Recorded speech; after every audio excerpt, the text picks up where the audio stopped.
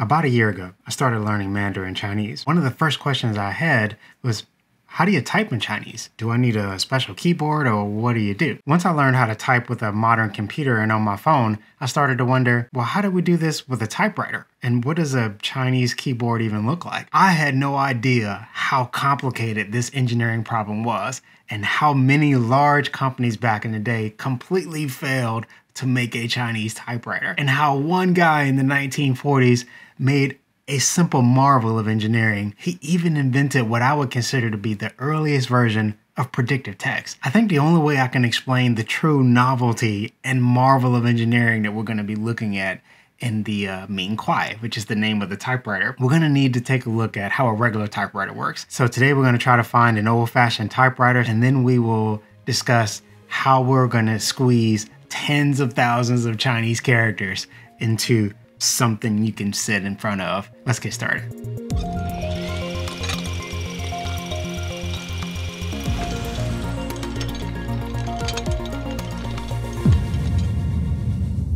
Prior to the 1800s, if you wanted to have memos, notes, write a letter, business transactions, even just basic receipts, they were all written by hand. I am not seeing a typewriter. I've been calling around all day trying to find somebody with an old typewriter, and I think we finally have one. They even sent me a picture as proof.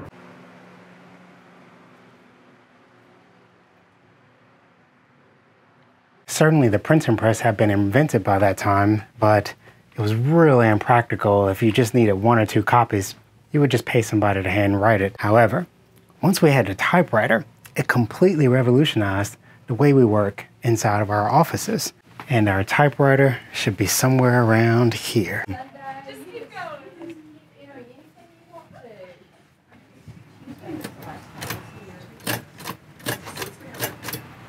Oh, look at that. Jeremy? I am. We found it after you called. I think I'll take it. All right, let's get this guy cleaned up and we'll talk about typewriters.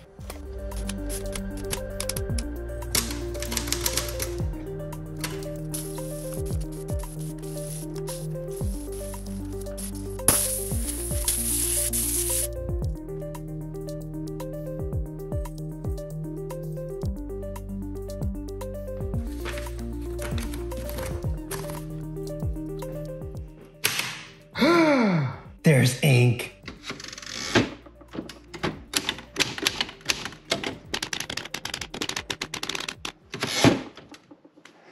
Before we talk about the mechanics of the typewriter, I just want to make sure you understand just how big of a deal this was. Even if you completely disregard how this improved business, and it did, just governments alone hired armies of people to keep up with property records, keep up with tax documents. All of this stuff was handwritten. Top secret documents, military communications for moving your troops around were all handwritten. Imagine now one typist can exponentially increase the rate at which you can send out communications. All of the big companies at the time, like Linotype, Remington, IBM, there's several others, these large companies were all looking for opportunities to expand into other countries. And this was very easy for the languages that were based on the Latin alphabet. Basically, you wipe out the English letters and you slap on the letters that correspond to the language. But that didn't work so well for languages that were non-alphabetic, and even some languages that do have an alphabet don't have the same sort of uniformity that English has.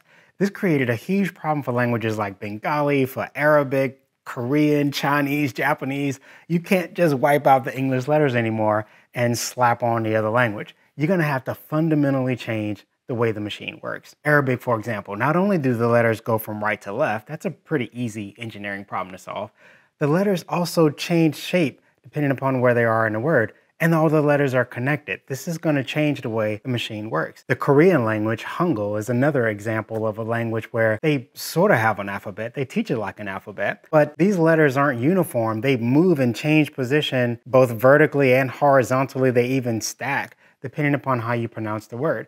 This is going to fundamentally change, again, the way that the typewriter works. At the end of the day, though, we figured out workarounds for most of these problems, but Chinese was particularly hard. And it was not for a lack of trying. Every one of the giants in engineering the typewriter failed miserably at making a Chinese typewriter. It was so bad, It became a running joke in the English-speaking world that making a Chinese typewriter was literally impossible. It was not going to happen. This created a crisis for China. If they were going to keep up with the rest of the world and do commerce on a global stage, they needed to be able to speed up their communications. Now, this certainly brought up a debate about whether they should develop an alphabet in China, and I won't get into that because that's a whole thing all by itself. But I do want to summarize by saying, at the end of the day, they love their characters. They have thousands of years of history baked into these characters. They love calligraphy. It's a part of their culture, and they want to keep it. This is not an abnormal thing in engineering. Before we can talk about a solution, let's carefully define the problem. And I think at its core, the problem is we want to be able to write messages in the native language. For Chinese, we want to communicate in writing in Chinese. So let's take a brief look at how the English typewriter does that, and then that'll make a much easier parallel to how this Chinese typewriter did it. If you've been following this channel for any length of time, you know that I love to get my kids involved and what I'm excited about. I am frequently bringing them out to the shop. You see them at the CNC with me. You see them when I'm working on the robot. But behind the scenes, I'm also making air cannons. We're doing science experiments in the kitchen. And that's where KiwiCo comes in. You can have these crates delivered to your house, which are based on STEAM concepts. Each of the crates are designed with a specific age and interest in mind. So you could hand this box to your kid and they are able to handle it on their own. But let me tell you how we do it at my house. Typically, we do it together. We will either jump down on the floor and all build our crates together, or we'll just sit at the kitchen table. Although you may have also noticed my oldest daughter is missing now. She's gone off to college and growing all up with her big self. So anyway, the rest of us put our crates together and we have a blast. Go, go, go, go. All three. We put our crates together yesterday, and while I enjoy putting the roller coaster together, I have to admit the Fire Lab completely stole the show at the table. Listen, we've been doing this for 4 years now, and I've never been disappointed. My kids always love it. So here's the bottom line. You can have awesomeness delivered to your house, you can send it to your favorite little nieces and nephews, and you can even get a discount by going to kiwico.com/fielding50. That's kiwico.com/fielding50 to get 50% off of your first month's crate, and you'll be supporting this YouTube channel. Now, of course, this machine has an impressive array of levers, linkages, springs. It's actually pretty incredible how this guy works as well, but we'll save that for another video. The only concepts we need to capture from this machine that really made this problem difficult is when you type English on this machine, you're not typing words, you are typing letters. You use the letters to build up the words. That's critical. If we just start typing letters, if they're not arranged properly, like this is not a word, it doesn't mean anything. So here's what's so powerful about that. With just 26 letters and some special characters, we can literally build the entire language. All of our vocabulary is contained right here in the 26 letters and a few special characters. And this also means that any new words that are developed in the English language will also conform to this typewriter. That's hugely powerful. Let's switch over to Chinese. Every word in Chinese is a unique character. There's no alphabet. Chinese characters do have something called radicals, which is a component of the character that's common to many characters, but that's not really sufficient as an alphabet. In fact, there are about 200 radicals. So even if we tried to use radicals as an alphabet, we'd only have part of the word because not all the parts are radicals, and you'd need 200 of them. With English, the letters are all the same size and equally spaced. Their uniformity makes them conform to machines very well. We don't have that in Chinese. Sometimes the radicals themselves change shape, they change size, and they morph depending upon their position in the character. And that makes it uniquely hard, which means that even each radical will need a variation in order to be used properly. Now, English also has variation in the way we present words. For example, I can put capital letters, right? So capital letters, of course, doubles the number of letters that you need on a keyboard. And there were actually keyboards in the early days that had capital letters on one side and lowercase letters on the other. But pretty soon, some clever engineers figured out how to stack the capital letters just above the lowercase letters. And by hitting Shift, you can move the whole rack up and down like so, allowing the capital letters or the lowercase letter to be stamped at the right height. But even with this invention, we still have the same problem of the sheer number of characters.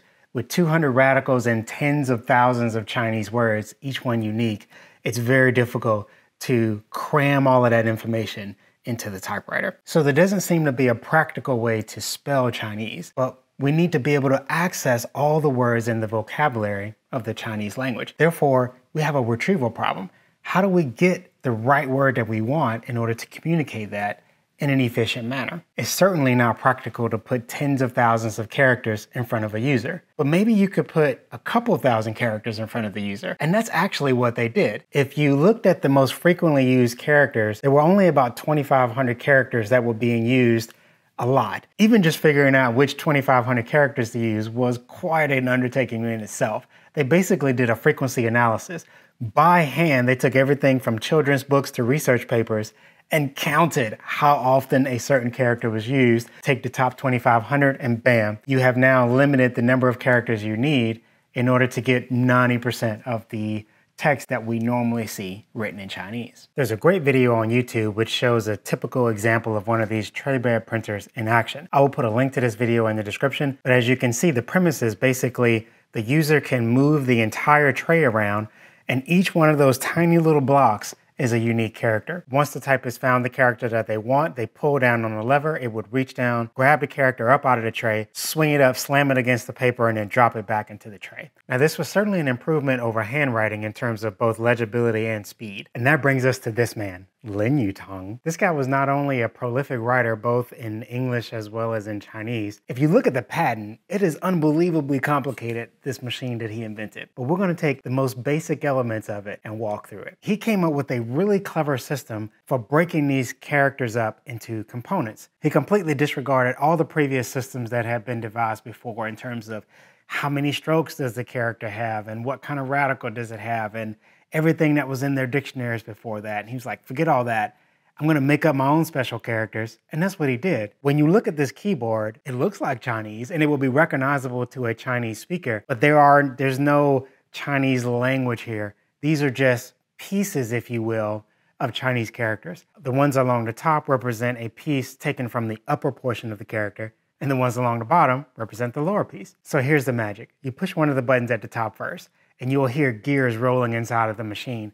There's actually a whole series of like a planetary gear with rollers within rollers spinning over inside of the machine to align up the right set of characters corresponding to the key that you just pressed. And then you're gonna hit a bottom key and you'll hear more movement and cranking inside of the machine. And that is the carriage lining up along that long row of characters with a narrow width of characters for you to select from. And at this stage, there's a viewing window that you will look through and you have 8 characters to choose from. It's really amazing to me how much effort went into sorting these characters so that you'd always have about 8 characters in the window. I've been looking into this for many months now and there's just so many rabbit holes I want to go down. So I'm trying to restrain myself. The magic is in this. By just picking 2 little pieces of the character, he has narrowed it down to just 8 characters that fit the criteria that you've selected. Like I said at the beginning of the video, this is basically predictive text. In most modern apps today, when you start typing letters, the software is already trying to predict what words you want to use. And that's exactly what's happening here. All you need is 2 pieces of a character and it gives you 8 characters to choose from. You pick one of the numbers, it stamps a character on the page. So now, instead of trying to choose from thousands of characters, every word is only 3 letters now. That to me is incredible. Now, there's a whole bunch of other clever mechanisms in here, like this machine was capable of putting together combinations of characters as well, which means you ended up with 90,000 possible characters you could get from this machine. Now, all of those aren't actual words. There are combinations in there that don't mean anything. But the point is, you've got access to the whole Chinese vocabulary, and this was revolutionary. Okay, I got some breaking news for you. It turns out that a group of guys in China actually replicated this machine. The video just came out last month, so I almost missed the opportunity to share this with you. It was amazing for me to see this thing actually come to life. According to the video, rather than duplicate the patent exactly, they replicated the functionality of the machine with modern day components. And let me tell you, it's amazing to watch. Unfortunately for my English speaking audience, which is probably all of you, the video is in Chinese, but even if you mute the video and just watch it, the camera work is amazing and the thing that they built is phenomenal. It's definitely worth watching. I'm gonna put a link in the description. Okay, so 2 more things. What happened to this typewriter? Well, it never got mass produced. Now, there was an American company, Linotype, that wanted to mass produce his machine. But after they did the math and realized it was going to cost $1,000 retail, they just decided that was way too much. And this is the 1940s. China is in a big civil war. So both cost and political issues essentially buried this machine. The final question I want to answer is, how do we type in Chinese today? And there are actually quite a few input methods for typing Chinese. I happen to use something called pinyin, which is a romanization of the Chinese characters. Now, we just spent a whole video talking about how you can't make an alphabet for Chinese, and now I'm telling you there's an alphabet. But it's not really the Chinese language. It's a system that they use just to pronounce the words, but there's so many homophones and there's a whole bunch of other reasons why you can't just take the Romanized version and use it as a language by itself. You would end up with something that wasn't easily understood. Anyway, on your phone, you can just install the Chinese language keyboard, which I have here, and I'll just start typing a sentence. And as I'm typing in the letters, as you can see, it's trying to predict what Chinese character I want, and then I just select a word. And then you can make your sentence like that. And there you go. The same thing is true for your computer. Okay, so if you made it this far in the video, I thought I'd give you a little bonus by trying to speak a little bit of Chinese. I do have some footnotes here though. There was a book that I used called The Chinese Typewriter or History, which was really helpful. So if you want to dig more into this topic, then I would definitely recommend that book. The second thing is IBM did make a Chinese typewriter that essentially gave every character a number. If you were willing to memorize all of these numbers that go along with the characters, then you could technically type Chinese with this thing. And I don't know how successful it was, but it did exist. So I wanted to mention that. And finally, I know a lot of you are probably going to ask, why am I learning Chinese? And for that, I'm going to make a separate video on my other channel called Fatherhood Engineered. So I will put a link to that video in the description. All right, that's enough stalling. Let's see if we can't introduce myself in Chinese. I'll start with that. 好的，你好，我会试着用中文介绍自己。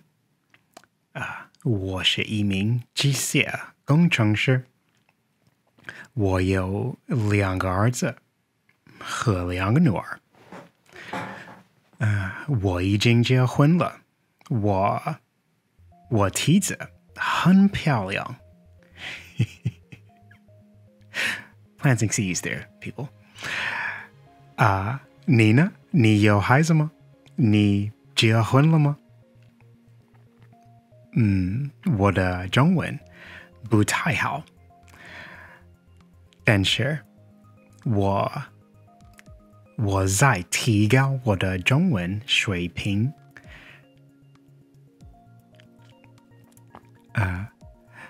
其实我看书比口语非常好。That was tough, but I think I said that right. 你明白我说什么？你会说中文吗？我想和你一起练习语言，好不好？ If you understand what I said, leave me a message down below and let me know. All right, thanks for watching.